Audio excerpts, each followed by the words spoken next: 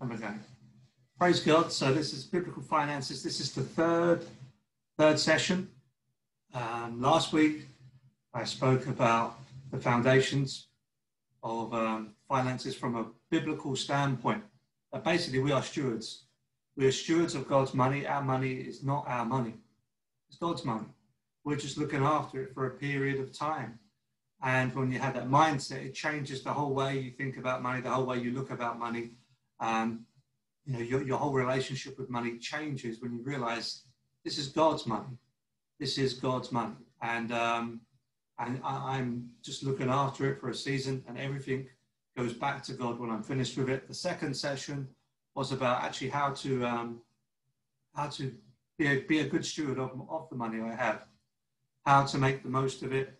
I went into things like budgeting. I went into just the mindset of, you know what, I want to be a good steward of this money. I want to be faithful as much as I possibly can with this money. And I want to make the most out of it. And I believe that when you're faithful with money, with what you have, again, back to Moses, God said to Moses, what do you have in your hand? He didn't say to Moses, what don't you have? Or what would you like? He said, what do you have? And lay it down for me. And I believe that's what God asks of us financially, that what do we have? And we lay it down for him. It doesn't mean we give him all of the money we have. We just give it all away. No, it means that we our will with the money, we lay it down and say, Lord, whatever you want to do with it, I am willing to do with it. And so, praise God. So let me just share a couple of things on my screen. And if this is on audio, then I will just listen and you can see.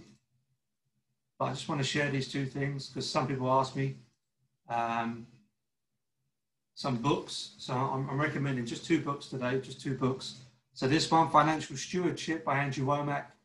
This is a real, again, biblically, if you want to come across finances from a biblical standpoint, this is a great book. This is a great book. This book is a great influence on the teaching I was doing on being a steward. And, so this book here is a fantastic teaching on biblical finances. And so I would highly recommend that. It's a very, you could say, is it theological viewpoint of finances for that understanding. The next one I want to recommend is this one here, Your Money or Your Life by a lady called Vicky Robin and also with a man called Joe Dominguez. Your Money or Your Life. It's 9 steps to transforming your relationship with money and achieving financial independence. Basically, this book is a very, very practical book, incredibly practical. It's been around for years and it's very challenging. I think if you have these two books together, we've got the Andrew Womack one on like strong biblical mindset towards money, and this book as well, which the lady does not say that she's an outright a Christian in the book, but she does talk about giving within the book. This is really good, sound financial advice. It will make you think about things differently. There are many other books I can recommend, but I think these two will go well together. I know I spoke on Sunday with somebody and they said, which book would you recommend? This yellow one and the Andrew Womack one are two that I would recommend. Also, the two applications I recommended. This one, YNAB. It's so you can see it up here, youneedabudget.com. Youneedabudget.com. This is one of the best. I've tried different ones. This is, if you want to use a computer and a phone, an app on your phone and a computer together, this is one of the best ones I found. You can try them for free for 34 days. After that, I think you pay, £10 a month. It does come at a cost, this one, which puts a lot of people off. But I'm telling you, if you invest in it, and if you're not used to budgeting, this will save you so much money and give you so much control over your money. And they're very good because they have, that's their software there. But also they have training videos, tips, testimonies, or different things. It's actually very, very good, that one. So it's more than just an application. It's actually videos and just trying to educate you on finances. It's very, very good. So I recommend that one. And this one here, this is an app only. This is called Emma. And Emma is just good. one of the things that you miss from YNAB is you cannot link the application to your bank account. Some people like to do that. That's America only for YNAB. The rest of it fits with the UK perfectly. But Emma is an app that can link with your bank account. And what it will do, it will buzz you on your phone and says, this money's come out, that money's come out. So you can really track where your money's going. If you're like me, I used to be terrible. I had no idea where my money's going. Get to the end of the month, and I think to myself, where on earth is all my money? And praise God. So those ones there, YNAB and Emma, very helpful. And those two books I would recommend. Okay, let's stop that sharing. Let's get back onto this teaching right here. And so this is the third session. And I want to spend the third session speaking about debt. I want to spend the third session speaking about debt. And so we've got a few people coming in. You are welcome. Praise God. So we're speaking about debt. Debt is a huge thing. Debt is a huge thing. I said it last week. One of the number one causes of divorce in this country is financial problems. Financial problems. And debt is definitely one of them. Debt is definitely one of them. Debt is often crushing for people. It's not a nice place to be in debt. And we live in a culture that promotes debt. We live in a culture that glamorizes debt, and which actively encourages you to partake in debt. And debt is not good. Now, is debt a sin? Is debt a sin according to the Bible? Absolutely not. It is not a sin. It is not a sin at all. And I will say this, is that debt, there are some debts, I would say, in the UK that you're living in that are unavoidable. So when I'm speaking against debt here, I don't want you to think, oh man, if you have a mortgage, it's almost unavoidable in the UK, especially if you live in London. I don't know many people, I know some people, but I don't know many people who have bought their first house in cash. I don't. Who just, in London, you pay £300,000, they just turn up £300,000, lay it down in cold hard cash and say, I'm buying this house. That's not really how it happens. You have to get a mortgage. And so it's a debt that's kind of unavoidable, but it's not a debt I'm totally against, because as we can see, house prices just rise and rise and rise all the time. And if you're dedicated and disciplined to paying your payments, you end up making money at the end of it. And but here's a fun fact though. The word mortgage is two words, Old English words, malt and gauge. Malt, think of the word mortuary. It's the word death, and gauge means grip. So the Old English word actually means death grip. So as much as I say a mortgage is an unavoidable debt if you want to own a house, the root of the word is actually death grip, which isn't that great. Praise God. But it's something that I'm not against. But is debt a sin? No, it's not. But sin may be the cause of your debt. And is debt something that God wants you to live in and be in? No. Let me read a scripture here. Deuteronomy 15:6. Deuteronomy 15:6. And this is where I get the idea that debt is not a sin. It says, for the Lord your God will bless you, just as he has promised you. You shall lend to many nations, but you shall not borrow. You shall reign over many nations, but they shall not reign over you. So he says here that God's going to bless you as he's promised you, that you shall lend to many nations, and you shall not borrow. So you shall lend, but you shall not borrow, which gives the implication that those nations are borrowing from you. If I lend something to you, it means I want it back. But if I say, look, I'm going to lend this to you, that means I want it back. If I say, hey, I'm giving this to you, that means you can keep it. So God is encouraging the children of Israel here to lend to nations to get something back. But then he says, but you shall not borrow from nations, you shall lend. So if borrowing was a sin, if being in debt to somebody or something or an organization was a sin, then God here would be actively encouraging you to encourage someone else to sin by putting them into debt, by putting them under debt. But he's not into that. But he's saying the best way to live is to not be always borrowing. The best way to live is to be the person who's lending. I mean, because you're going to get the interest off of that and other things. I think the Bible speaks more clearly about not extortion, not having extortionate interest rates, putting interest on people when you lend to them, that they have to pay back a huge amount. That's not in the heart of God. But I don't believe God is against you lending and having interest come back. But it's definitely not a sin to be in debt. It's not a sin. Now, sin may be the cause that you're in debt. I'm going to talk about that. And I've been there, all right? This is not me who's like saying, I'm perfect. No. But it's not a sin to be in debt. But it's not God's best. It's not God's best. And I really want to just hammer in today that let's seek to not be in debt. Again, and the only thing I would say is excluded from that in the UK is owning a house, because that's just something that's unavoidable, and it's a debt that will most probably make you money, most likely make you money, and but it says that you shall not borrow, but you shall lend to many nations. You shall reign over many nations. And when you're lending, you're in a position of power. When you're borrowing, you're in a position of weakness. You're in somebody's pocket when you're borrowing. They own a part of you. They make demands of you. You're almost restricted when you are borrowing from somebody. There's a restriction there.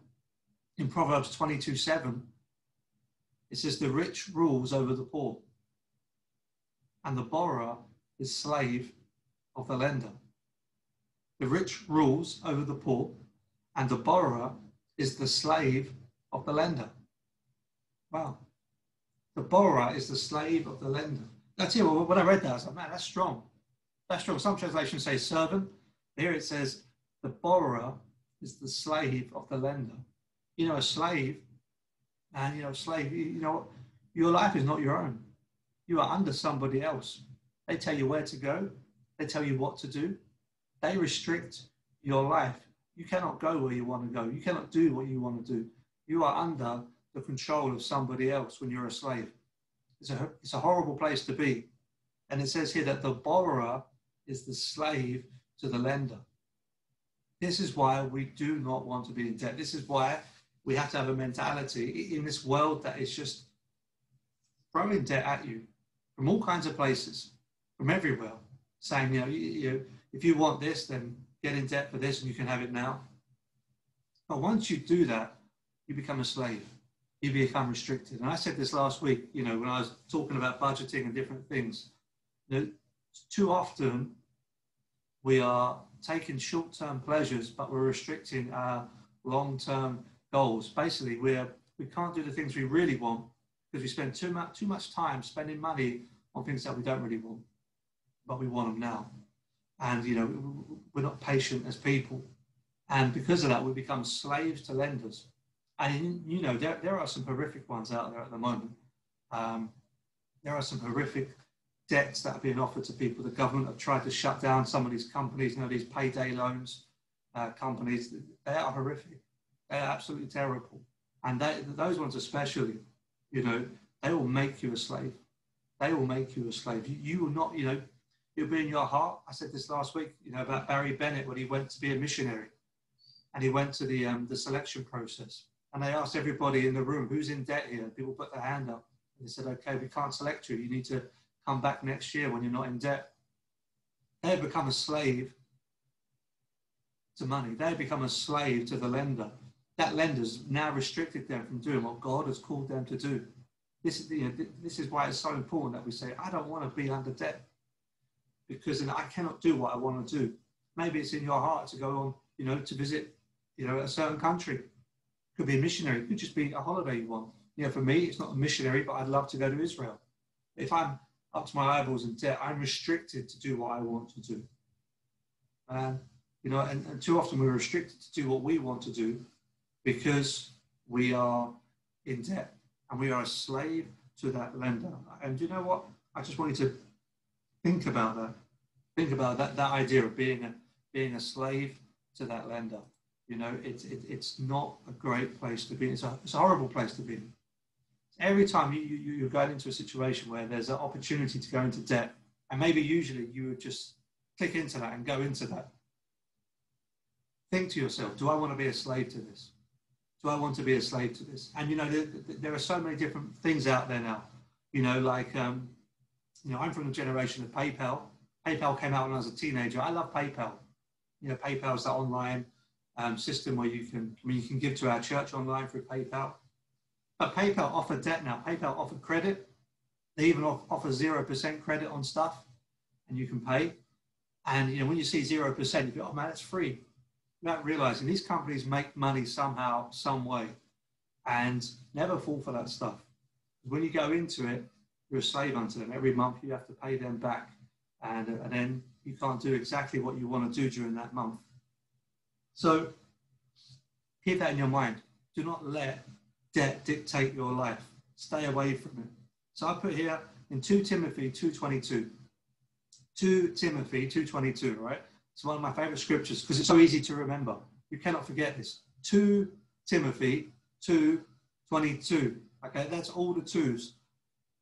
It says, so flee from youthful passions and pursue righteousness, faith, love, peace, along with those who call on the Lord from a pure heart.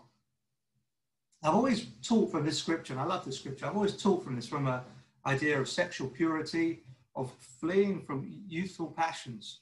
You know, don't fall into like sexual lust as a young person does. But as I've been reading this, I've been thinking, hang on a sec. It's a bit narrow-minded just to think that the only passion that young people have is just of a sexual nature, or just of a, you know, of a lust nature. And you know, it's still a good teaching. You can look at Joseph in his life in the Old Testament when Potiphar's wife tried to try it on with him. He ran away. He ran from her. He didn't try to debate her. He didn't try to, you know, push her back and say, look, let me teach you why this is wrong. There are some things in your life you just need to run from. You need to say, man, if I stay here, sin is right here, and I need to run from this right now. I'm not going to resist it. I'm going to run from it. But, you know, there are many youthful passions. We've all been young people. Praise God. We've all done stupid things. And I met a family member I hadn't seen for years last month. And they said to me, man, you know what, when I was younger, I look back and I did so many stupid things. I said, well, didn't we all? Didn't we all have that in our youthful times? We all did to certain degrees, things that were just of stupidity. But one of the youthful passions is that you do not want to wait for anything. You do not want to wait for anything. You know, it's being very impulsive. Being very, very impulsive is that, you know, when you go for a car journey and you have a young person in the car, what comes out of their mouth when it's a long journey? Are we there yet? Are we there yet? Man, I can't wait anymore. I want to be there now. I don't want to wait. You're like, come on, this is like a 4-hour journey, you know, and are we there yet? It's a youthful lust. They want things. It's a youthful passion. They want things right now. They want that impulse of saying, I don't want to wait for this. I want it right now. That's such a childlike mentality, isn't it? You know, but when you say you're going to do something, they're like, okay, you must do it now. It's like, no, I can't do it now. You're going to have to wait. But they are too immature to wait. They must have this thing now. And that's how debt really just comes into our life, comes through the back door into our life. It's often through immaturity of being impatient. And again, I put my hand up, been there, done that thing. And, you know, it's like when you go to school as a kid and, you know, and one of your friends or a group of your friends, they got the new trainers. And you go home to your mum, you say, Mum, I want these trainers. You say, well, why do you want these trainers? They're like so expensive. You go, oh yeah, but all my friends have got them.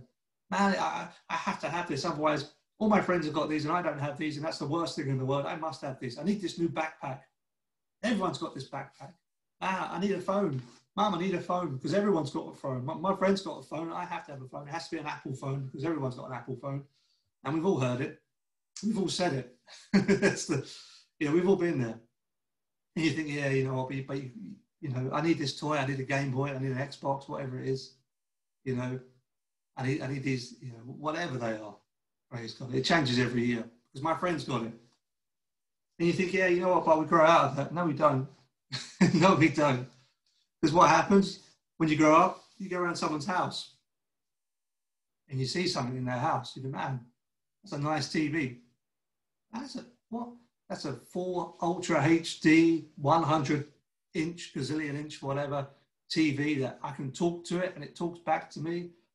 And you go home and it's in your mind. You're thinking, I need to have that TV. I need to have that TV. I need to have that TV. My friend's got that TV. I need to have it. Or you go around their house and you see they've got a car, and and they drive you somewhere, and their car's got Bluetooth. It's got the aircon. They just sets the temperature you want it to be. It's got heated seats. You can either side heated. You go home. I need to have that car. The Joneses over the road have got that car. I need to have that car. And all of a sudden you realize I don't have the money for it. But the impulse is there. The seed has been sown. I don't have the money for that TV.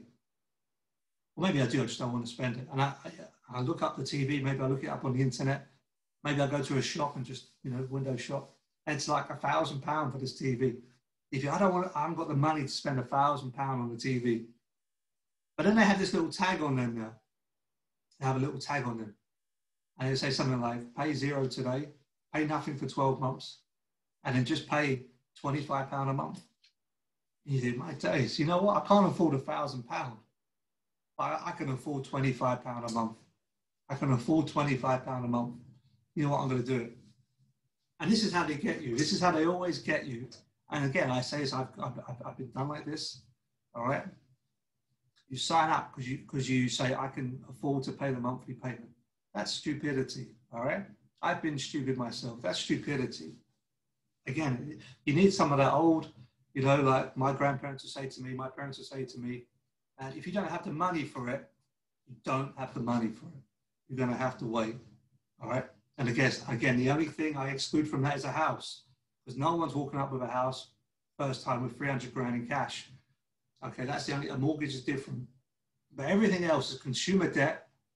And if you don't have the money for it, you don't have the money for it. All right. Because I'm telling you, if you sign up for £25 a month, you're paying over that TV that's £1,000, you're probably paying £1,300 by the end of it. You're paying for that for 5 years or 3 years. Chances are within 4 years, the TV will break.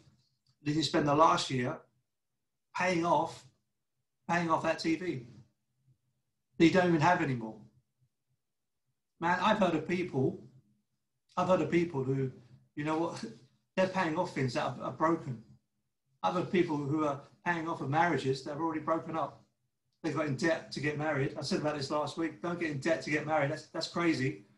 And then it splits, and then you carry on paying it afterwards. I mean, that must be so. Talk about rub salt into the wound. Listen, if you don't have the money for it, you don't have the money for it. You just have to be honest. You say, well, I know my friend's got that TV. And here's the thing. A lot of the time, your friend who's got the TV, they probably didn't have the money for it either. They're probably in debt. Don't go and follow them. Don't follow don't let the blind follow the blind, all right?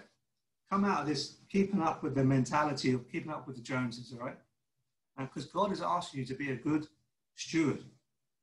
And when you have that impulse, and we all have impulses, we all have things we think, oh man, I really want that now. We all have things that can get us sidetracked and to pull us into debt. Stay away from those things. Stay away from those things. Because you want to be a good steward of the money that God has given you. Credit cards is another thing. Credit cards. I didn't have a credit card for years until I was about my late 20s, I think. I got a credit card. And some people, sometimes you have to have one. I had to have one because when I go and rent a car, you have to put a credit card over for the deposit. And if you crash it, they take the money out of the credit card, that kind of thing. So I realized I had to have one. I didn't like it. And then I started to use it for different things, like paying my car insurance. Instead of paying it monthly, I paid it all off at once with a credit card and then paid it monthly through that. But you know what? There's a temptation to catch you out.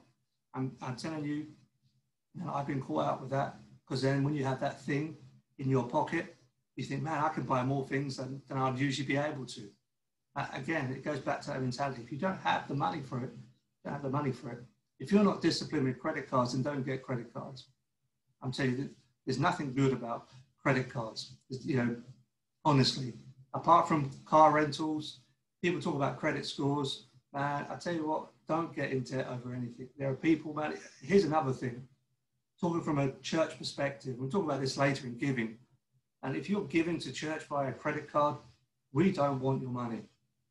We do not want your money via credit card, okay? Because here's what we want. We want your money as a church. We want you to give from your heart, your money from your wallet or your purse into the church. We do not want the money from someone you're borrowing from. That's not your money. That's somebody else's money. And that's putting you into debt. And that's not healthy for you. And that's not healthy for the church as a whole. We do not want you to be putting yourself into debt trying to finance the church, okay? We want you to prosper. We want you to increase. And, you know, we do not want you to be in debt. Man, you know, I remember when I was at Bible college, there was a lady speaking. She used to be the director of the college in America, her and her husband. And they had a guy who was just way behind on his monthly payments for his college fees. He was months behind. He owed the college quite a lot of money. And then one day they had like a lunch with the students. And this guy was like, guys, I'm going to buy everyone a pizza. So he bought pizzas for everyone. He fed the whole college. It wasn't so big back then. He's talking like 20 years ago now. He fed everyone with pizza. He bought pizza for everyone. And somebody came up to the director and said, man, how generous is that guy? He bought everyone pizza with his own money. And she went, that guy's not generous. She went, that's not his money. That's my money. He owes me thousands. He's just used my money to pay pizza. Man, this is why we don't want you to be giving, to put yourselves into debt. All right? We want you to give with your own money, not debt money, okay? Because debt money just puts you deeper and deeper into a hole, and you're giving money from somebody else, which is not from you. It's not healthy. It's not a healthy way to live. Praise God. Let me read this here. Hebrews chapter 13, verse 5. It says, keep your life free from the love of money. Hebrews 13, 5. Keep your life free from the love of money. Be content with what you have. But he has said, I will never leave you. I will never forsake you. Thankfulness is one of the key ways of staying out of debt. I'm telling you, thankfulness stops impulsiveness. Being content is what stops impulsiveness. You see something on the TV, you see something on, Facebook. I read a comment the other day, it made me laugh. Facebook listens to you on your phone. Then it brings adverts up while you're looking. I mean, there are things I've never entered on my phone, but I spoke with somebody about it. And I go on my phone and the adverts are all for that thing. My phone is listening and it's kind of scary. The way I do online shopping is now, I just shout out loud everything I want. Then I go and scroll through my Facebook ads and they put everything I need on there for me, which is kind of scary. But I encourage you, man, be thankful for what you have, even if it's not where you want to be. Even if it's not, I'm in places where I don't, it's not my end goal. It's not where my heart's desire to be. I am thankful for where I am. I'm thankful for what I have. I'm telling you, when you start speaking out vocally, you get in your car and your friend's got a car that's nicer than yours and you sit in that car and you're not jealous, you're not envious, you just would like a car like that. But you just say, Lord, I'm thankful for the car I have. Lord, I thank you that it starts and it runs and it goes. And you start expressing thankfulness. And as you start to do that, you know what? Discontent starts to leave your life. But when you sit there going, man, this stupid car, it never starts. You know what? I've still got the old style radio. I wish I could connect my phone to the car. I wish it had sensors on the back of it. I wish this, I wish that. You're creating discontent. And then with discontent, you make the wrong decisions. You make impulsive decisions through discontent. Adverts are trying to persuade you that everything you have is wrong and you need what they have. It's like Fairy Liquid, isn't it? Every year it's like the new, improved, best ever fairy. I'm like, what was wrong with last year's fairy? Was the fairy 10 years ago that bad? But they're trying to convince you, man, you need to come back. You need to keep buying this and buying this and buying this. And it's discontent. It's one of the roots of why we get into debt. It's because you think, man, I need this now. I'm not happy right now. But if you get to a place where you are content and you are happy, I'm telling you, you're hard to budge. You're hard to budge. You won't make stupid decisions. You won't jump into things just because you do not make decisions out of being discontent in your flesh. Now, being discontent in your spirit is a different thing altogether, where God is moving you on to another place, where God is doing something in your life, or you see something that's wrong that's happening in the world and you're discontent about it. That's different. But we know that there's a fleshly discontent. There's a fleshly discontent. You can even go all the way down to, man, I'm not happy with my spouse. You know what? They've done this, they've done that, they've done that. No, you need to be thankful. You need to say, Lord, I just thank you for this. Lord, I thank you for this. I thank you for the man or the woman you put in my life. I thank you for my children. I thank you for my parents. I thank you for whoever it is, my brothers and sisters. I thank you for these people. You be thankful for them. And then that being content stops you making ridiculous decisions.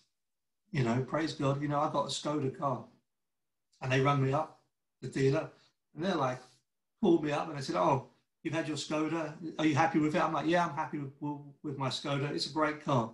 And it's diesel. It's great. It runs every time. It's blue, which is my favorite color. Yeah. And, but they rang me up and said, man, we've got a Skoda show just for your style of car, the one you've got. And, you know, when are you looking to trade your car in? I said, what? They said, when you're looking to trade it in, like, how long do you want to have your car? I said, I want it till it breaks. I want it till it breaks. It's not that, the car's not new, but it's not old either. I said, I want this car at least 10 years. And more than that. And this guy went, okay, bye. He just put the phone down on me. Praise God. I'm content with the car. They come and say, well, do you want the newer model? It has this, it has that. I'm like, man, this car runs brilliantly. All right. All I need my car to do is to get me wherever I need to go. And if it's cold, keep me warm. And if it's hot, at least open the window. Okay. At least open the window. Praise God. And I see someone here cannot hear. I'm presuming everyone else can hear because no one else has said. So maybe coming in and out, or make sure you connect to the audio on the Zoom. When it says connect to audio, connect to that. That will make it work. But being content will stop you, man. If I was discontent with my car, you know, there are things with my car that are not quite right. And if I focused only on those things, that were just wrong, and then somebody rings me up and says, man, do you want to change your car for a better model or a bigger model? I'm like, yeah, go on then, because I'm fed up with these things. But when you focus, you say, you know what, I'm thankful for this. I'm thankful that this works and that works and this works. Even if your car is junk, man, I've had junk cars. Man, some of you have seen my cars, all right? Some people have laughed at my cars. But you know what? I try to be as thankful as possible. Just thank God for that car, because I know it will stop me from making stupid decisions and stop me from doing things that are wrong. And so, yeah, so this helps you stay away from debt when they come out and they try to put you into more and more debt. You say, no, I don't want that. I don't want that in my life. And, man, so let's just move into something else then. Getting out of debt. What if you are in debt? What if you are in debt? You know, and now you think, oh my days, I'm a slave. This guy's just told me I'm a slave. Now I'm a slave. Don't despair. Okay, I've been there. I have debt. I'm not going to lie to you. I have debt. I have my own things I need to deal with. And don't despair. God is on your side. All right, God is on your side. And man, last week I said this. There's a phrase that gets thrown about, God helps those who help themselves. People say, oh, no, that's wrong. God helps those who can't help themselves. I'm telling you, with debt, I'm going to be honest, with debt, God helps those who help themselves in this area. God will help you if you're willing to help yourself. That's not God saying, hey, I'm not willing to help you. That's God. He wants to help you as much as you can, but we have to be willing to work with him. We have to be willing to step out in faith in what he's telling us to do. And, you know, in James, I don't remember the scriptures, but it says faith without works is dead. Faith without works is dead. Faith without works is dead. If your faith has no work with it, it is dead faith. If your faith has no legs, that it's running, that it's doing anything, it's dead faith. Just like the body without the spirit is dead and it's lifeless and it cannot move and it cannot go anywhere. When your faith has no action to it, your faith is dead. It's not faith, it's just hope. It's just hope without action. Your faith needs action to it, and you need to have action to your faith. And here's the thing. The UK as a whole, the average amount of debt per household is over £10,000. It's just a fact. You can look that up. Actually, it might even be coming down to per adult person. It's huge. It's a massive issue in this country. Many Christians want to be out of debt. Many Christians want to be out of debt. If you ask them, Lord, I'm believing to be out of debt. Absolutely. Absolutely. The question is, what are you going to do about it? What are you going to do about it? And I refer you back to last week, Luke 14 I shared, when people said, they wanted to be a disciple of Jesus. And Jesus turned around and said, you need to count the cost. Luke 14:26 onwards, he says, you must love me more than you love your father, your mother, your wife, your sister, your brother, even your own life. You must love me, or you must hate them compared to the love you have for me. Jesus said that. Then he said, what kind of king, when he goes out to battle, doesn't assess the army that he has and the numbers that he has compared to the army that he's fighting? Why doesn't he? Or what kind of person tries to build a tower and they don't assess the materials they have and the money they have and maybe the labor they have to get that tower built? Lest halfway through it, they run out of money, they run out of materials, and everyone laughs at them and mocks them. He's saying, count the cost. When you want to do something, you have to count, you have to assess. Here's the thing, you have to assess beforehand, what materials do I have? Or if you're going to war, how many men do I have to go out to battle? How many horses do I have? What's my artillery? What's my, whatever it is they would use back then, spears, bows and arrows, swords. What kind of weaponry do we have? They'd have to get the numbers. And I would say this, I said this last week, you have to break down your life into numbers when it comes down to finances. Ignorance is not bliss, all right? Ignorance is killing you. Ignorance is ruining you financially. You have to be honest and say, let me write down everything that's in my life, all my income and every penny that I'm spending. I know that's not fun. I don't like doing that. But I know then once you get the numbers, you can start to see the facts of the situation. And you say, well, Lord, I want to get out of debt. Once you have the numbers, you realize, okay, this is the amount I have coming in from my work and from other different types of income. But here's my expenditures. And then you might see when you break down the numbers, again, last week I told you, be very specific. Buy that yellow book I did at the beginning of this. The yellow book by Vicky Robson, I think, will help you. Will really help you do that. Because then the numbers will tell a story. Okay, the numbers tell a story of what you're doing with your money. I used to hate maths, okay? I used to hate maths at school. I barely passed my GCSE. I couldn't believe I got a C. I celebrated. But now I learned that numbers tell a story. I like maths a lot more because they can help you. And sometimes the story it tells you is not a good one. Sometimes it tells you that you're very wasteful with money. Sometimes it tells you that straight up, they just don't have much money coming in to cover the expenses in your life. But then it gives you, then you know where you are. It gives you a picture that you know where you are. So then you know what to believe God for. You can say, look, Lord, I really don't have the money for this. I mean, honestly, Lord, I could cut back all the pleasures that I do in my life.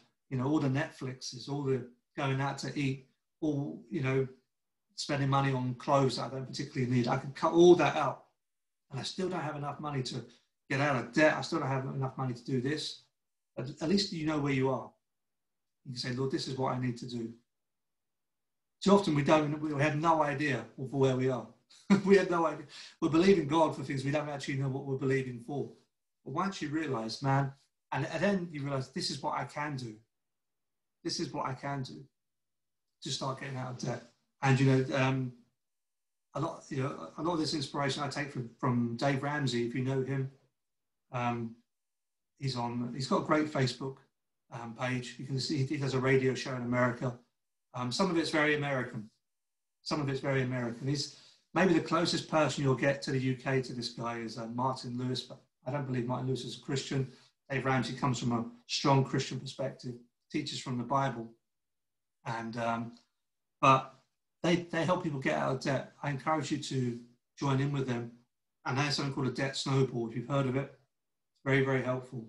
It's basically, you write all your debts down, every single one of your debts. Again, which is maybe painful. How much you pay a month, how much you have left in the account to pay off, everything. Again, I exclude the mortgage because it's going to be massive. And we're talking about consumer debt here. Then all you do is you put everything on your debt to minimum payment, which maybe a lot of people are doing anyway. Put everything on your debt to minimum payment, apart from the smallest debt you have to pay. So maybe you've got one for £500, you've got a credit card.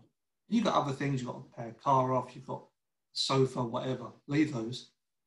You break you down to £500 credit card. You take all the money and you pile it against that small debt.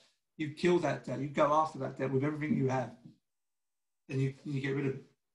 And then you think, wow, I paid that debt off now. I don't have to spend £200 a month. Maybe I can go and spend that on clothes. Maybe I can go and spend that on technology. No. So you take that money that was left over and you put it into the next debt, the next smallest one, and you get rid of that. Even if the interest on these aren't that bad compared to the higher ones, just kill off the smaller ones. It will snowball. It will literally snowball. And what it will do, it will encourage you. When you pay off something and it's done, it's finished, it's an encouragement. You look at that credit card, you think, man, you are no more. Take pleasure. Cut the thing up. Have a party. Praise God. Enjoy it. It will encourage you to go and do the next one and the next one. Start with the small ones and attack them. But here's the thing. You have to be committed to it. And you have to be willing to make a sacrifice sometimes. Now, here's the thing. If you're not willing to make a sacrifice, you're not committed to something. That's just a fact. So there's a lot of people out there saying, oh, Lord, set me free from debt. Get me out of debt. And it's like, well, are you willing to make the sacrifice? Well, no, I'm not willing. Well, then, you know what? You're not going to get out of debt. Because even if God does set you free from that, I guarantee you'll find yourself back in it. Something has to change on the inside, in your heart, and in your mind, in your actions, in your attitudes towards money, and take sacrifice. And again, I put my hand up to be somebody like this. You know, you learn to be more disciplined.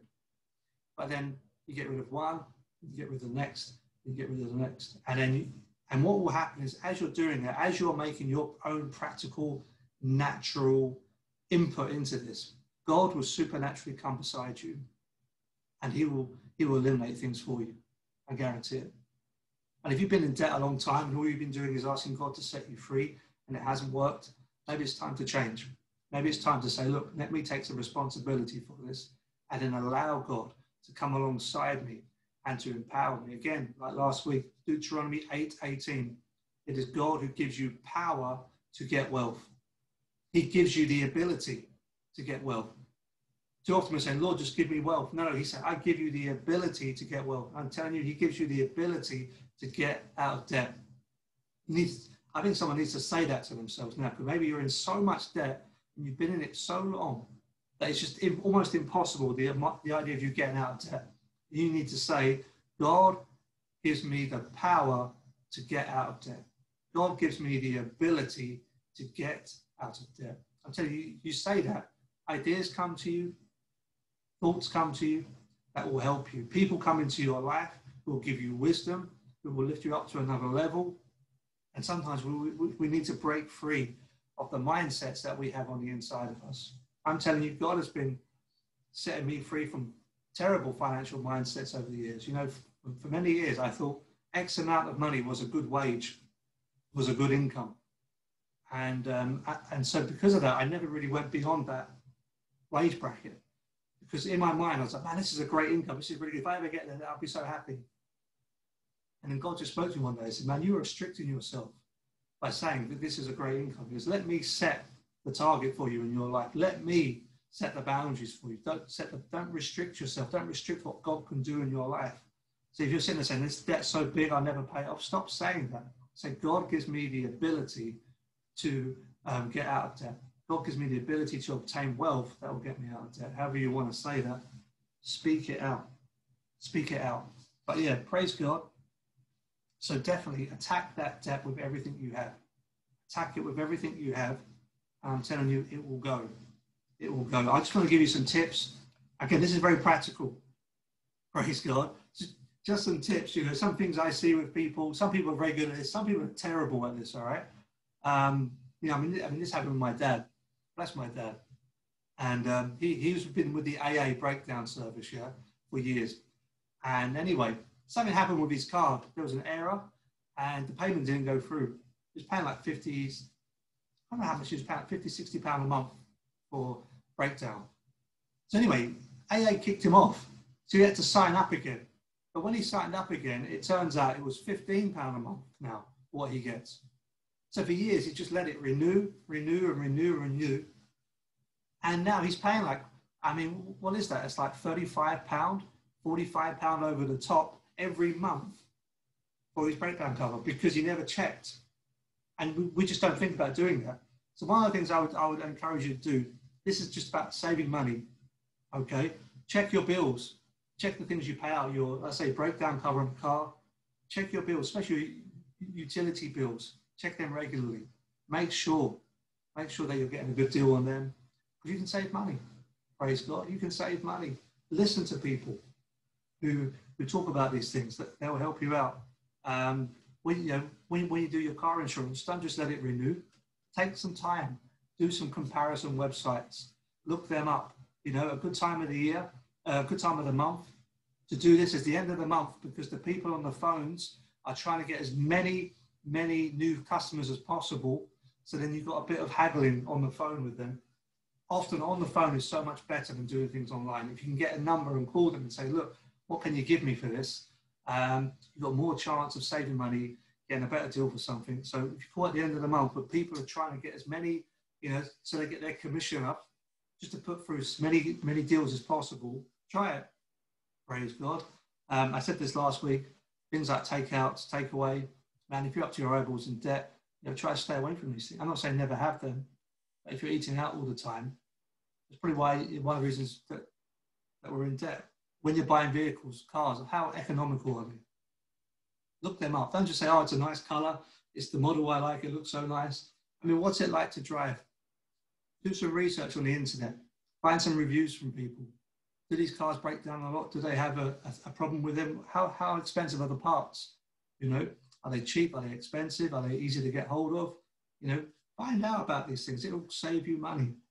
I want to give you 2 websites, okay? 2 websites. That just help you out, all right? Especially at Christmas time, okay? If there is something specific that you want to buy at Christmas, there's a website I use. I use it a lot for electrical things. I've used it for cars. It's just a website, and I'll show you what it is here. Where am I? Here. Share with you. Okay, it's not this Emma one. I'll wait for this thing to go away here. There we go. This one here is called hotukdeals.com, hotukdeals.com. This website has literally everything on it.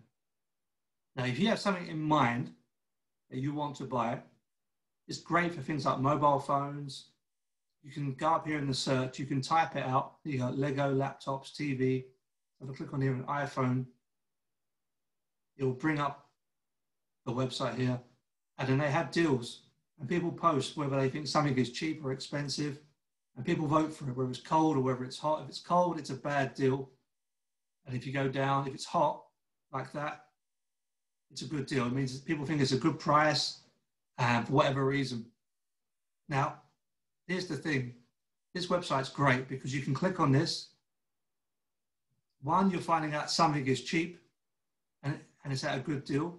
But the other thing is when you go down, you have comments from people, like a forum. And people will give their opinion. I can come off this now. People will give their opinion on that product. And maybe you're buying a phone, you think, well, I'm going to get that phone. One, you realize, oh, that's a good price because everyone's voting it to be a good price. But the other thing is people will say, you know what, I got this phone, but you know what, the battery life's really rubbish on it. And then another 2 or 3 people will say, you know what, I've had the same experience. The battery life on the phone is really bad. Like, man, everything else on the phone is great. The screen looks good. The camera's amazing, but the battery life is very, very poor. Then you can realize, well, actually, that's not what I want then. And it's really good because then you can get feedback from people who actually own the products. And because, you know, Amazon right now are having issues with fake reviews on their website and companies are piling on fake reviews on their own products. You think, oh, that's a really good product. It's got 1,000 good reviews. You buy it and you think, man, this is junk. how on earth did it get fake reviews? That website's very good. It's got everything on there from food. What I would say is don't spend too long on there because you can end up buying things you never intended to buy just because they're cheap. But if you have something specific in mind, like a washing machine, you know, I've been looking up this week for a washer dryer and finding out about that. And people give their comments and their wisdom on it. I'm telling you, it saved me money. It saved me buying something that I don't have to go and rebuy again. And someone says, oh, I bought this washing machine, but it broke because this part always breaks. And then a few other people confirm that and they say, yeah, you know what, I've done that as well. I've done that as well. So if you know, it will help you, especially at Christmas. If you've got kids and you want to buy certain things for them, you can keep an eye on that website for good prices as well. There's one other website I want to recommend. And again, these may be of no interest to you, or some interest. If you use Amazon a lot, and at the moment, the way things are going with, I'm talking now, this is the 24th of October, 2020. I'm in England right now. I know Wales has just shut down. And they're shutting down all non-essential items to buy. So supermarkets, you can't even go in there and buy a toaster at the moment, which is crazy because it just gives all the power to the online stores. Amazon is going to go crazy at the moment. Their value is going to go up no end. So if you're going to be using Amazon, I have this website. It's been around for a few years. And let me show you this website. Just say that there's an item that you want to buy. Maybe you've got a child and maybe they want the new PlayStation. And maybe you're saying, you know what, it's coming out this year in November, but it's £500. That's ridiculous. I'm not spending that. We don't have the money for that. So I'll buy you it next year. What you can do is, you can go on this website here. Let me show you it. Where am I? What have I done with that? Did I close it? Let me find this website. It's disappeared on me. It needs to come back. Let me just close a few things. The website's called Camel, which is a very, very strange name, I know. It's called Camel. And when I say camel, I want you to think of humps. A camel has humps, right? And the humps go like this. And this is what this website does. It's, there we go. What you do, you can sign up to it. Create a free account, it's all free. You can look for a product. You can type your product in here. And, you know, you can type in something like, I don't know, an iPhone 10. I don't really know much about iPhones, so will that even come up with anything? It'll find you a product like an iPhone X64. It'll tell you whether it's in stock or not. Or you can click on it. And here's the thing that it does. It's really, really great. You can go down. You have this graph.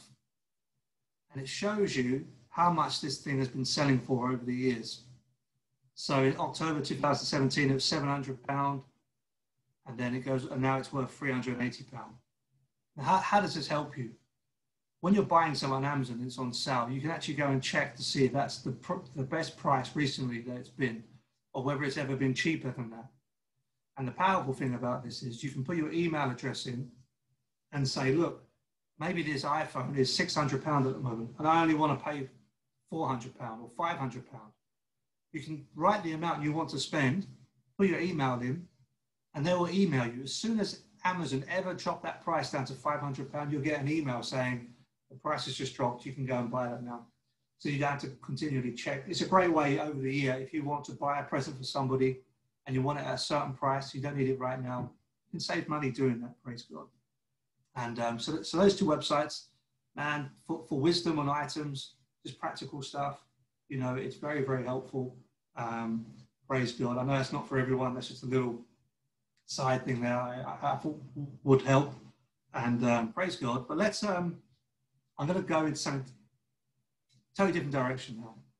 God wants you out of debt, for sure. I'm going to talk about tithing. I'm going to talk about tithing right now. So I'm taking a totally different direction.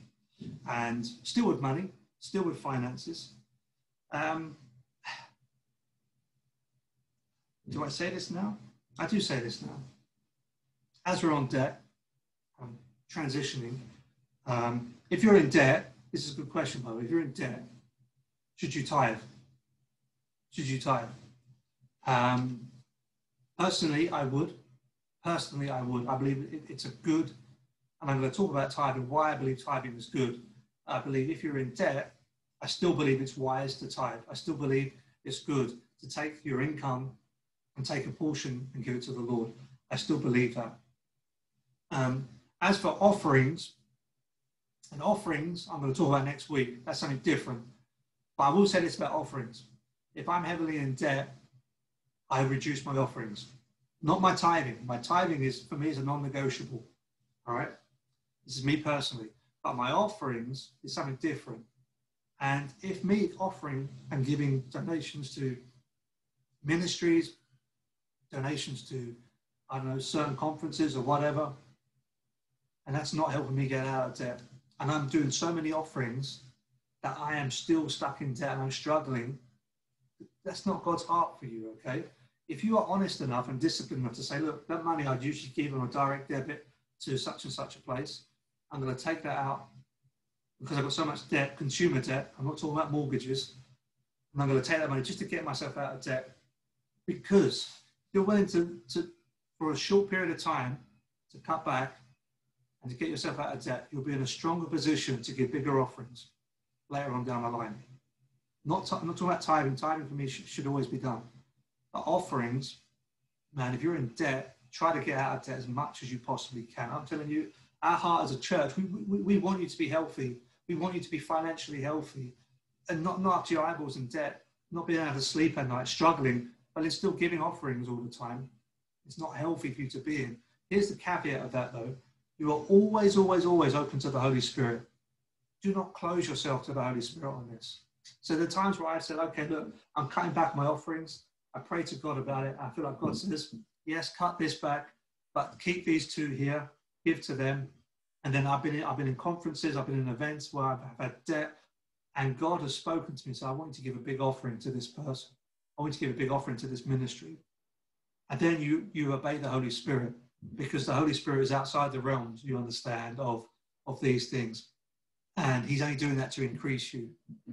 But as just a normal everyday thing, I say, okay, I'll cut back to get out of debt, to get out of, credit card debt, hire purchase debt, these types of, buy now, pay later debt. Your mortgage is different because you'll be on that for years. But doing that will get you out of debt quicker. And then the next time the missionary comes along, you think, man, I want to give into that.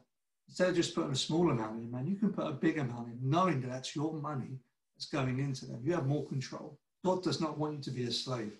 So I will say that over those two things. So let's go into tithing then. And giving in the New Testament. Praise God. Tithing in the New Testament. So I've already showed my hand. I like tithing. I believe in tithing. It's a controversial subject in the church these days. And one thing I will say is, judge a tree by its fruit. There are many ministers out there who are speaking against tithing. Judge a tree by its fruit. How are they doing? How is their ministry doing? Financially, how is their ministry doing?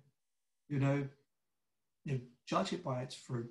I met a man, and I've heard this from many different people who have had the same experience I had. When I was at Bible college, I had a man come and visit us from Texas. He was a preacher, Texas preacher, wore his cowboy hat. The man was in his 90s. He was preaching still. Tall cowboy guy. He had a wife. She was I don't know what they called now. She was British. He came over during the war. He took her back on the boat like a lot of the Americans did and stole our women. How about that? And they took them back. And she was fully American. That's her. She's with the Lord now. And but I remember speaking with him because he was preaching powerful stuff at 90. I was just in awe of this guy. And he said to me, he spoke about things like speaking in tongues, because I've never met, a fruitful ministry that does not speak in tongues, that does not believe in speaking in tongues, that has miracles. And you know what? You can say the same for tithing. I think so many fruitful ministries have that root of tithing in them, that root of faithfulness in them. Now let's look. I've only got a few minutes here.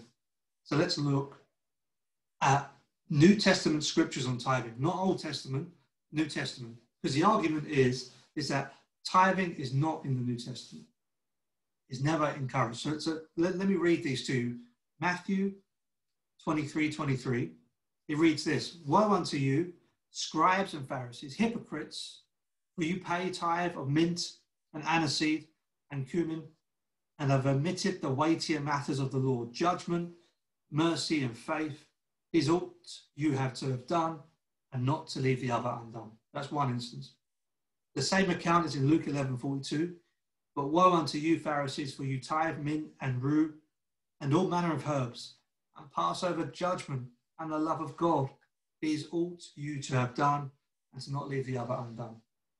So we have tithing reference there by Jesus. He does it twice, by the way. There's another scripture for this.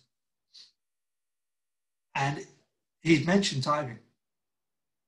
He's mentioned it. Now, he's mentioned it in a negative standpoint, as in, he's not said tithing is bad, but he said, all you guys do is tithe. Because you think that because you've given tithe to the minuscule, which is not often a good sign of tithing, when you're tithing down to the absolute penny of what you're doing. And it's like, you tithe your mint and your cumin, because you're that meticulous with tithing to tick a box, because yet you're horrible to people. You don't have the love of God. You don't have mercy. You miss the weightier things. You miss the more important things. Man, I've met people like this. I met some horrendous people.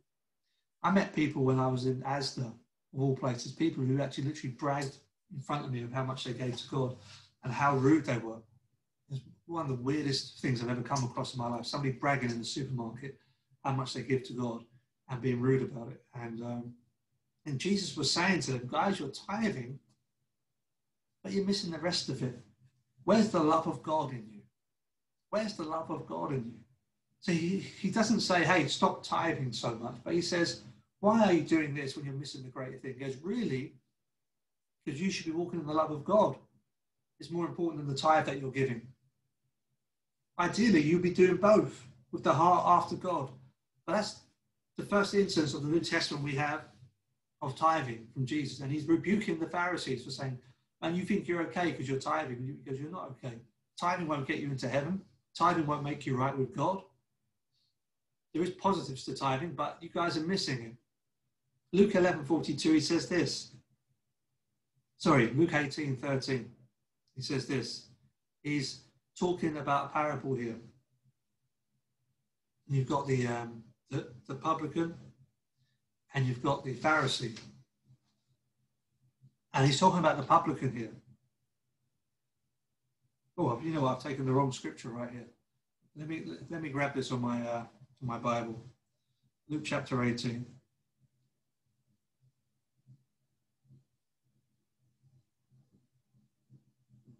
I've only got one passage here, so let me just go back. Here we go. It's Luke chapter 18. Let's start in verse 11. The Pharisee standing by himself prayed, "Thus God, I thank you that I'm not like other men, extortioners, unjust, adulterers, or even like this tax collector."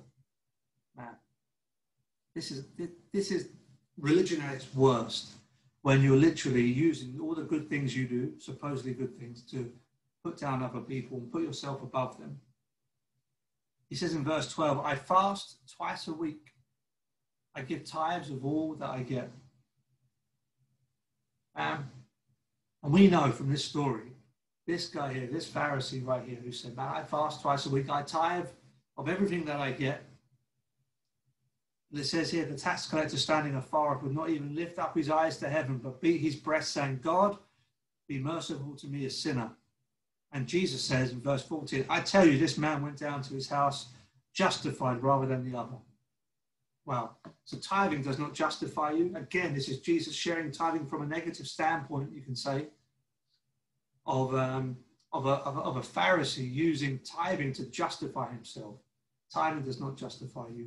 It does not make you better than anyone else. It does not do that. It's never the purpose of it. And then the final place where tithing is mentioned in the New Testament is Hebrews chapter 7. So that's the place. You've got Matthew 23, Luke 11, Luke 18, Hebrews 7. That's the only places you'll find tithing mentioned in the New Testament. And so let me read this. I'm just going to read from the actual scriptures that talk about tithing, just because of the time I've got here. It says, "Verily, in Hebrews 7 verse 5, and verily they that are the sons of Levi, who receive the office of the priesthood, have a commandment to take tithes of the people according to the law, that is, of their brothers, though they come out of the loins of Abraham. So he's talking about tithing here. But he whose descent is not counted from the received tithes of Abraham, and blessed him that had the promises, and without all contradiction, the less is blessed by the better. This is talking about Abraham and Melchizedek.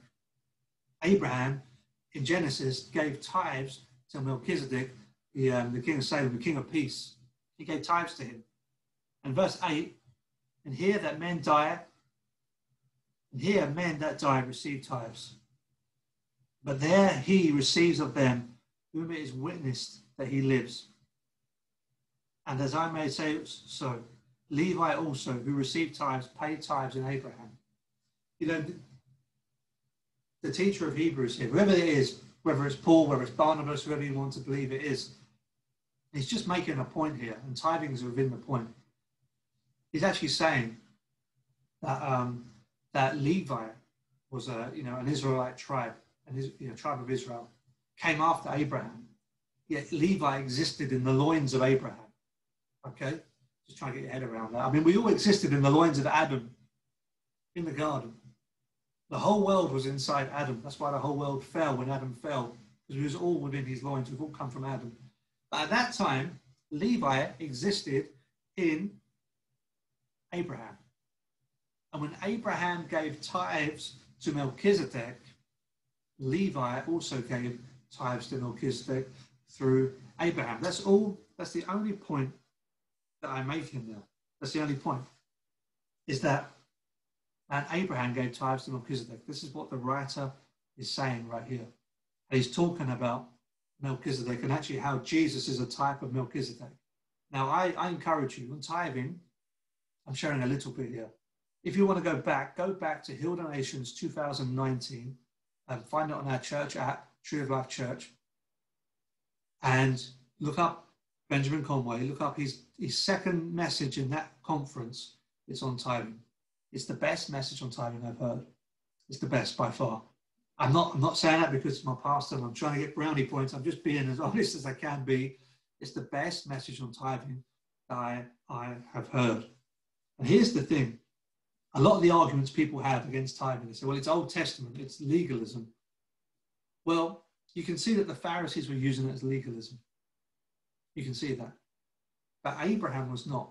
Abraham was not in legalism. Abraham was not even under law. Abraham was living under grace at that time. The law had not been given. Levi was not born. And that law, the tribe of Levi, the priests, they didn't exist yet. Abraham existed. He came back, the spoils of war. He met Melchizedek, the king of Salem. Melchizedek, we don't know where he came from. And he never stopped being a priest, it says here. You read it in Hebrews 7. It's a fantastic chapter to read. And Abraham gave him tithes. He gave him tithes. Why? Because in Hebrews 7 here, it's talking about that Melchizedek is like Jesus. He's the king of peace. We don't know where he's come from so much. He's a priest forever in the order of Melchizedek, is what it says in Hebrews 7. Abraham gave tithes to Jesus. And whether you believe Melchizedek was a type of Jesus or whether you believe that was Jesus himself who appeared in the Old Testament to Abraham, and Abraham gave tithes to Jesus. It's up to you. I'm really not bothered. Either way, in my heart, he gave tithes to Jesus, whether that was the type or whether that was Jesus himself. Abraham gave a tithe to Jesus. And people say, well, you know what? That's still wrong because here's what they say. Well, if you're still teaching tithing from the perspective that Abraham gave it outside of the law, Abraham was circumcised. So do we all have to be circumcised? Again, I will say this. The people who are teaching these things, look at their fruit of their ministry. Look at it, okay, honestly. Look, is it producing healthy people? Is it producing healthy teaching? Because the people I know who teach tithing in the right way, not in a legalistic way, not saying if you don't tithe to this church, then your washing machine's going to break, your wife's going to leave you, there's going to be a hole in your roof. Now that's ungodly, that's wrong, that's unbiblical. But the people who teach it in a wholesome way say, man, you know what? You're doing Deuteronomy 8:18. You remember the Lord your God. You take the very first thing that you have out of your wage and you give it to him, you know, and you honor him. You remind yourself that you're a steward of his money. I'm telling you, those people are healthy. I've met so many of them. They're so healthy in their ministries. But the people who say, man, you know what? Why don't we all get circumcised then?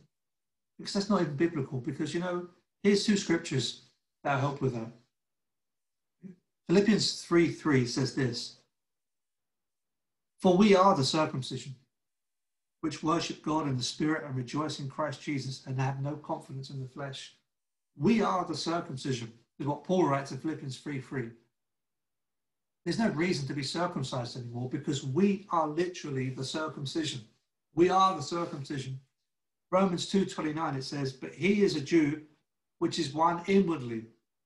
And circumcision is that of the heart in the spirit and not in the letter, whose praise is not of men but of God. Even for a Jewish person now, in Romans, Paul is saying, actually, the physical side of circumcision is not the issue now. It's the heart that needs to be circumcised. It's the heart that needs to be cut back and needs to be open to God. That's what needs to happen. And he says in Philippians that we are the circumcision. You cannot show me a scripture in the New Testament where it says that we are the tithe. You can't find it because it's not there. I've showed you literally every scripture in the New Testament that speaks about tithing, and you cannot find anywhere it says we are the tithe in the same way it says we are the circumcision. It does not make any sense. The circumcision has been fulfilled. They had to do it physically back then because the hearts of men were not ready to be born again. But once you're born again, you are the circumcision, praise God. Your heart of stone has been turned into a heart of flesh. You've been born again. So that argument doesn't hold up very well, praise God. But you know what? Tithing to Jesus is a good thing. Taking the first of your money. But here's the thing I will say. I think there's a reason the New Testament does not explicitly say, thou must tithe.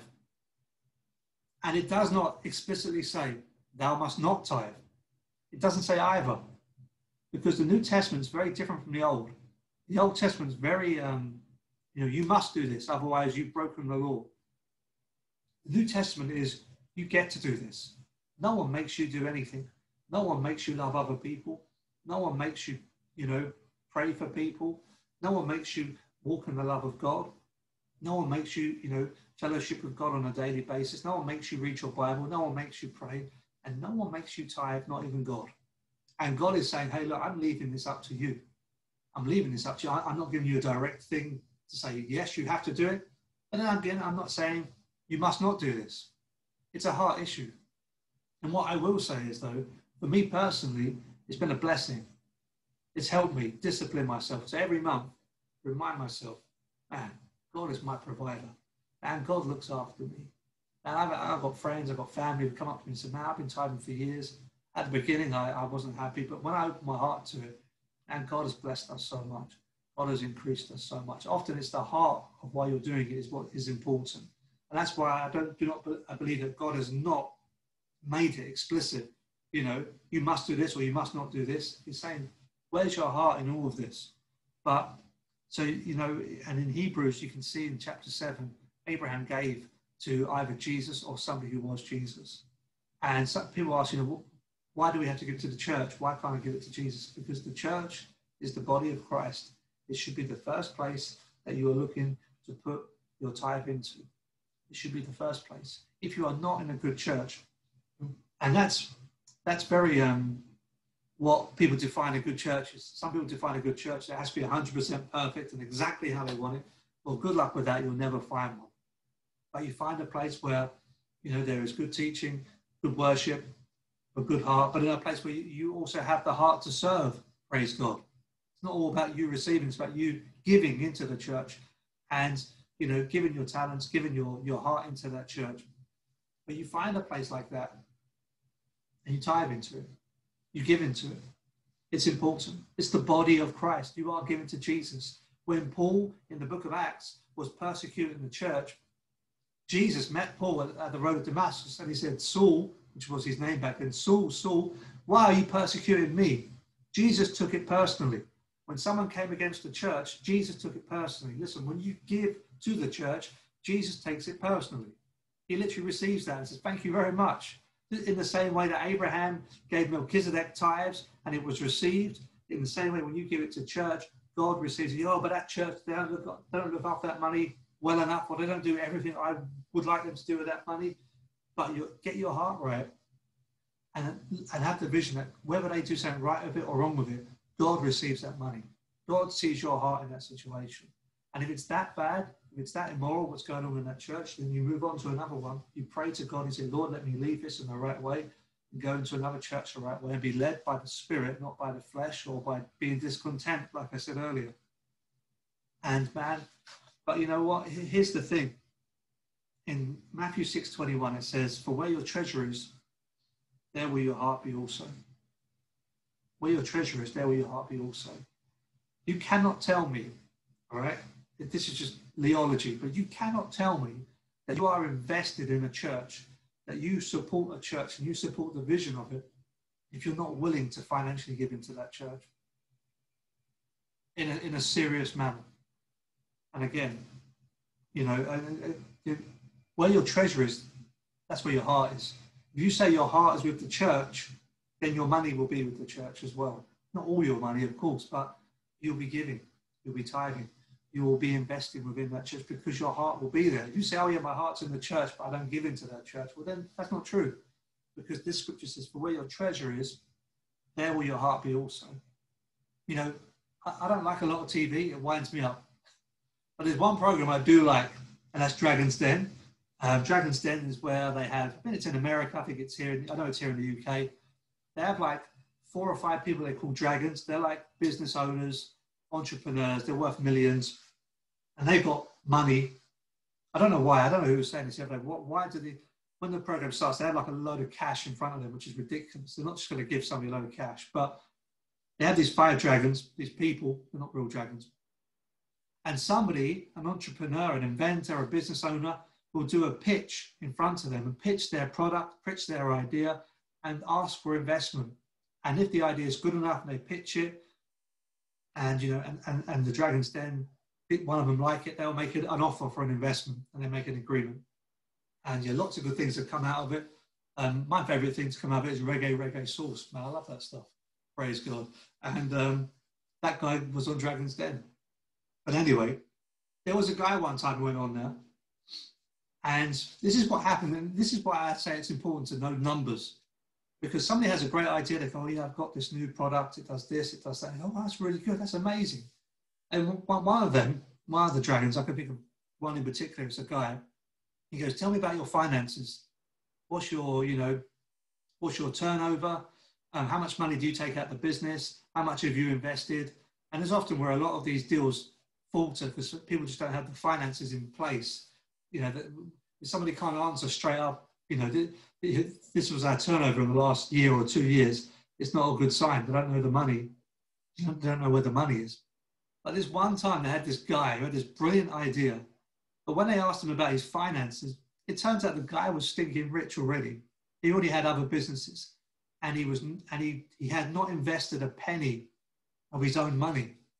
And I remember watching this. I remember these investors that were talking to him got so mad, and they were like, "Why on earth should I invest my money into your business when you don't even believe in it enough to invest your own money into it with all the money you had?" And literally, they all just got angry. And that was it. No one invested in this guy. They said, man, if you believe in this that much, you will put your money into it. You'll put your money where your mouth is. And that was it. That was the end of that deal. And I would say that with church as well, man. If you believe in where you are, if you believe it's from God, if you believe, man, I believe this church is going to do great things. I believe, we're changing lives. Then surely you put your money into that. Surely you put your money where your mouth is. And I'm telling you, it helps as well. Every time I do tithing, it helps me. It kills the love of money in my life because I'm giving it away. That's the easiest way to deal with greed. It's just to give money away, praise God, and to see the blessing it brings in other people's lives. Awesome. Let me wind down with one more scripture. So Luke chapter 16. Luke chapter 16. And praise God. Where are we? Oh, I'm in Luke already. That's why I can't see. Luke chapter 16. Let me read this parable. I will get this done. I'll get this done. Luke chapter 16, verse 1. He also said to the disciples, there was a rich man who had a manager, and charges were brought to him that this man was wasting his possessions. I said this last week. The man wasn't stealing. The man wasn't doing unethical things with the money. He was wasting it. God doesn't like waste. He hates waste. Okay, this is why this guy was pulled up, because he was wasting. He called him and said, what is it that I hear about you? Turn in your account of your management, for you can no longer be manager. The manager said to himself, what shall I do since my master is taking the management away from me? I'm not strong enough to dig. I'm ashamed to beg. I have decided what to do. So when I am removed from management, people may receive me into their houses. So summoning his master's debtors one by one, he said to the first, how much do you owe my master? He said, 100 measures of oil. He said to him, take your bill, sit down quickly and write 50. He cut it in half. Then he said to another, how much do you owe? He said, 100 measures of wheat. He said to him, take your bill and write 80. The master commended the dishonest manager for his shrewdness. For the sons of this world are more shrewd in their dealing with their own generation than the sons of light. And I tell you, make friends for yourself by means of unrighteous wealth, so that when it falls, that they may receive you into the eternal dwellings. Here's the thing. The guy actually got it into his mind. It's not about me. Let me look after other people. That's what was commended of him. He was shrewd in that he looked after other people. And there's a joy when money's not all about us. It's about other people. And it goes back to the first teaching we started with. It's not my money, it's God's money. And God's money is always about other people.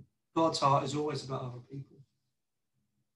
But in verse 10, it says this, one who is faithful in a very little is also faithful in much. And one who is dishonest in a very little is also dishonest in much. If then you have not been faithful in unrighteous wealth, who will entrust to you the true riches? And if you have not been faithful in that which is another's, who will give you that which is your own? No servant can serve two masters, for either he will hate the one and love the other, or he will be devoted to the one and despise the other. You cannot serve God and money. So I'm going to finish with this, is that here, it's that he who is faithful with very little. You know, in the King James, if I read that to you, this is in the ESV, in the King James it says, he that is faithful, which is least, is also faithful in much. And he that is unjust in the least is unjust in much. If therefore you have not been faithful in the unrighteous mammon, who will commit to you your trust to true riches?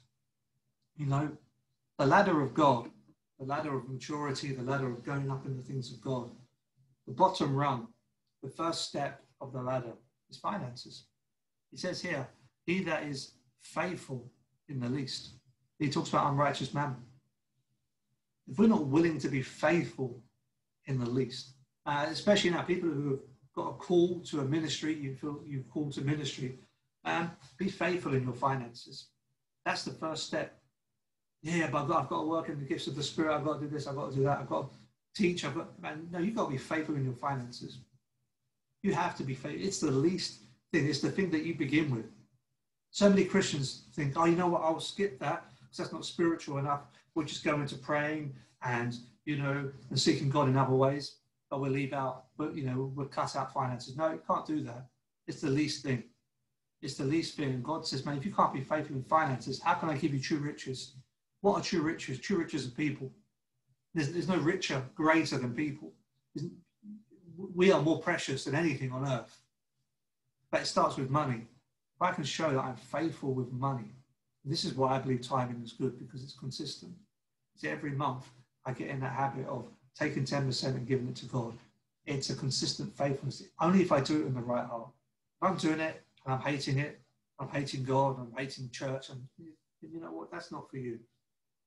You know what? You need to work on your heart on that and say, Lord, help me with that. Help me be faithful with this. But God is looking for faithfulness. He really is. It's not about charisma. It's not about, being the most eloquent person, whatever it is you want to do in life. But it's about faithfulness. And money is one of the great ways that you can show faithfulness to God. And so this is why I think tithing is still important today. This is why I personally will preach it and share it, because I've seen the great benefits it's brought into my life, and I've seen it in other people. And I believe it's a healthy thing to do, just to be consistently faithful to God. Okay, my time is up. Thank you so much for joining here. Next week, I'm going to be going into increase. We spoke about kind of cutting back. We spoke about being a good steward. Now I tell you, God wants you to multiply. He wants you to increase. I'm going to talk about giving and seed sowing, but also practically increase what things you can do for that. Practical things, praise God. Let's finish in prayer. Father, I just thank you right now.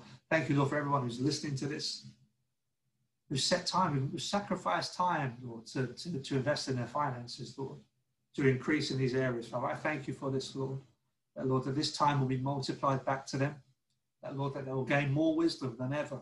When I open your word, Lord, that you will speak to them about finances, Father, and open doors to them that were closed before. And that, Lord, I thank you, Lord, that debt that we spoke about is eliminated in the name of Jesus. And Lord, as we take that step to say, okay, I'm going to challenge my debt aggressively, that Lord, supernaturally, you'll come alongside us and it will be gone so quick that we will just be gobsmacked. We will just be speechless about what you have done in our lives, Lord, and we will work with you every step of the way. And I just pray, Lord, that we show that faithfulness that you are looking for, Lord, that we are faithful men and women. In the name of Jesus, amen. Amen. Okay, God bless you all. Thank you so much for joining. Have a wonderful day, and God bless you.